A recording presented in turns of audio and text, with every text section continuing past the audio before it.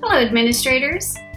When you're in PowerSchool Learning and you would like to view one of the classes from your teachers, especially one that you have been made a co-teacher of so that you can access all of the content, some of you in secondary especially may have quite a list of classes that you've been added to.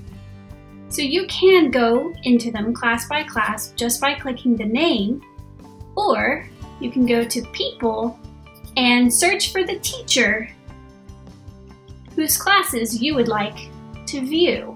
Click their name, then their classes, and pick one of the classes that you have been made a co-teacher of. Then go to class. Once you're in their class that you are a co-teacher of, you can click on any page where they have added content to review the content that they have listed and any assignments or resources given. You can also look at the gradebook or reports for the students.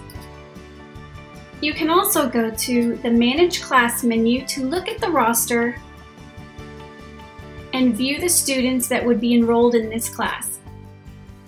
And that's your overview for quick access to classes in PowerSchool Learning that you are a co-teacher of.